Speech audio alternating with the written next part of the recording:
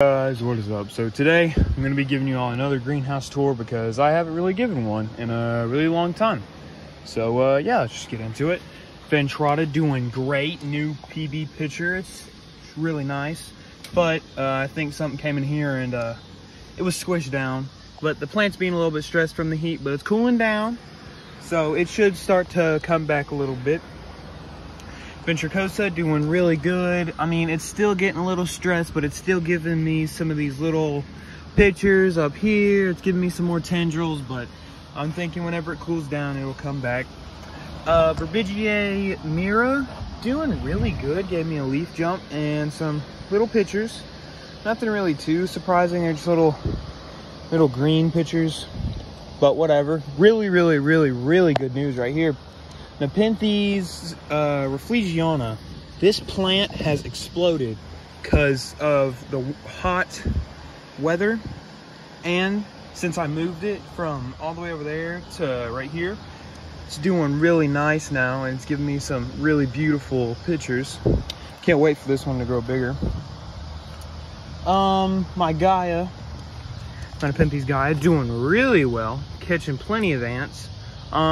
Getting chewed up by something, but oh well, it's doing really good. It's starting to give me a big vine. What is this one? Verbigiae Maxima Italigensis. Ooh, there's a grasshopper. Cool, hold on. Well, I guess not. It got a little bit stressed. It had this really nice tendril right here, but it just got too hot and it didn't. It's also a little bit stressed, but whatever. It'll come back whenever it cools down. Spectabular Mira, threw out this really nice picture right here, but it's still a little bit stressed from the heat, so I won't expect to see another picture until maybe late September. Bill Bailey doing, well, little stressed picture right here, but other than that, pictures are doing really well. Love this plant. First ever Ventricosa cutting. There's Frank. I'm just gonna let this plant do whatever it wants. If it wants basil shoots, I'm just gonna let it do its own thing. We turn around here, we've got two Spectabular Mira cuttings, a Bill Bailey cutting, which I took maybe a couple weeks ago. This is a Ventrata, one of those cutting, but I put it in peat moss.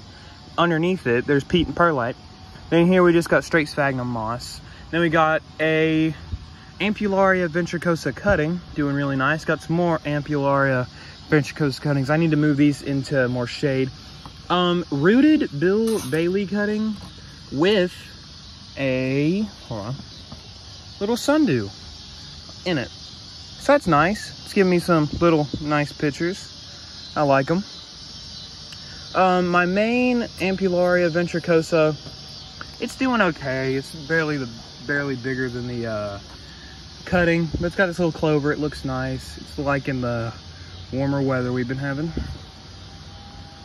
I might need to repot that or move it. Ventricosa, I'm gonna, in this tray, I have all three of my original plants. So we have Ventricosa, Gaia, then Ventrata.